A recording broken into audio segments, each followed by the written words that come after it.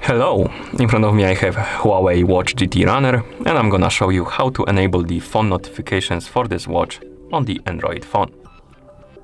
Before we start, if you want to enable the notifications for this watch, your watch needs to be paired with a phone via the Huawei Health application. Once the devices are paired, we can continue. And now we need to make sure that the required permissions are allowed for the notifications to work.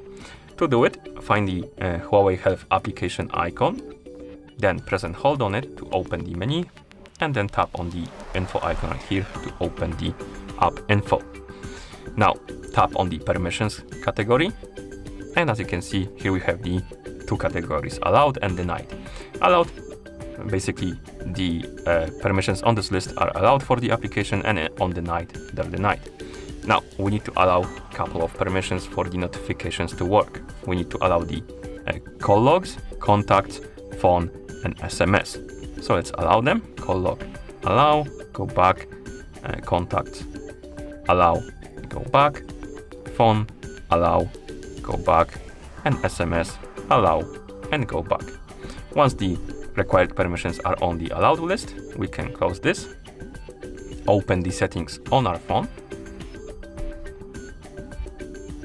In settings, let's tap on the apps and notifications, tap on the advanced, scroll down, select the option called special app access. Here, find the option called notification access and tap on it. And as you can see, we have the list of applications. Select the health application, tap on the switch next to allow notification access, then tap on allow, and now we can close the settings. So once we allow the required permissions, we can open the Huawei Health application on our phone. In the application, we can tap on devices icon, select our Watch GT Runner from the list. Here we can scroll down, tap on the notifications option, and right here we can enable the notifications by tapping on the switch, like this. And now the notifications are enabled, and we can enable and disable the notifications for specific apps, as you can see by tapping on the switch next to them. You can also enable the option that you will receive the notifications on your watch when the screen is unlocked on your phone. So I'm gonna enable it, but if you don't want to receive the notifications on your watch when the screen on your phone is turned on, you can disable it, and you won't receive the notifications. Okay. Once you're done customizing your settings, you can close the app, and at this point you should be able to receive the notifications. I'm just gonna open a Discord on another device and send myself a message on Discord just to test it. So let's send the message.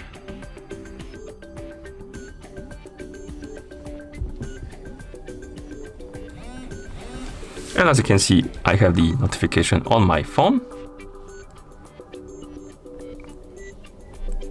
But for some reason we didn't receive it. No, we did receive it on the watch. For some reason it didn't appear on the screen, but when we open the notifications menu, we have the notification. Let's clear it and try again. I'm gonna type a message.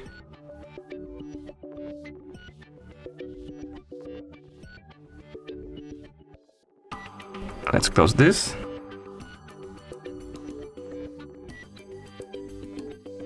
Okay, and open the notifications. For some reason, it doesn't show you on the screen. You have no indication that the notifications arrived, but you get them right here.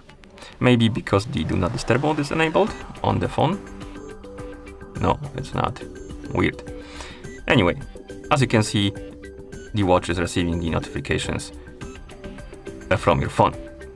Okay, and that's how you enable the phone notifications for this device on the Android phone. Thank you for watching. If you found this video helpful, please consider subscribing to our channel and leaving a like on the video.